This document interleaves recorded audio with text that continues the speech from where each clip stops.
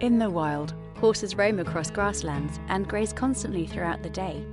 Their domestic cousins live very different lives, and no matter how much we care for them, this can cause problems.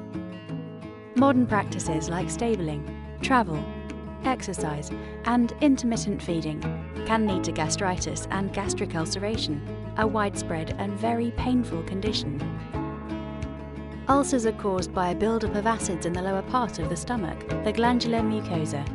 The stomach wall here is usually protected by a lining of mucus, but a reduction in its natural defences can lead to glandular ulcers. Or if these acids reach the upper section of the stomach, the squamous mucosa, they can breach its unprotected lining and leave the raw tissues beneath bathed in caustic acid, causing widespread squamous ulceration. For wild horses, this isn't such a problem, because frequent grazing produces a near constant supply of food, fibre and saliva that helps to dilute the stomach acid.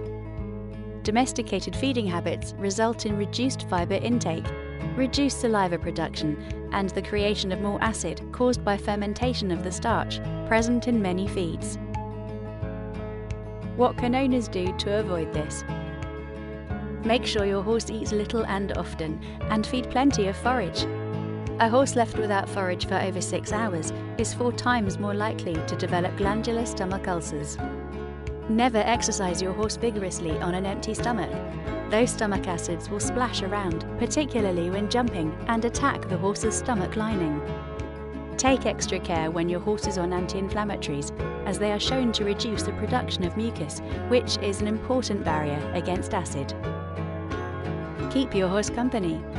Stress associated with lack of companionship can affect their appetite and lead to hormonal changes, which may compromise the stomach lining. Know your horse.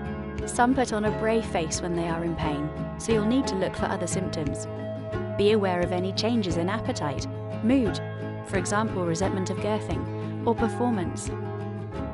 Take these simple steps to keep your horse happy, healthy, and ulcer-free.